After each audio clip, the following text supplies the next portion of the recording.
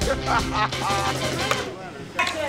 We have so many great new characters coming in season 2. Yeah, Eric Stonestreet, he's been amazing. Yes, it is me, Magnus Antas, bask in my glow. I'm such a Christmas person, always have wanted to play Santa Claus. And Eric plays this so well. I put the legend, legendary.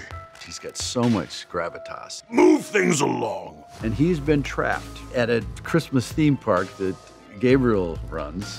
It's enchanting. Is the rest of the world like this now? Well, if it was, I wouldn't have to build this place, now would I?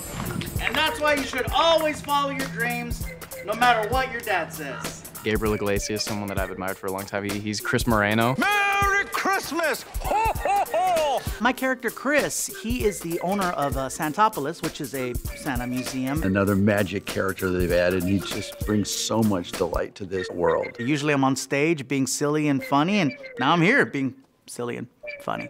How about some sleight of hand? At least it's not improv. I'm a poet, and I didn't even realize it. Tracy, what do you say about Tracy that you've got to see Tracy Morgan as the Easter Bunny?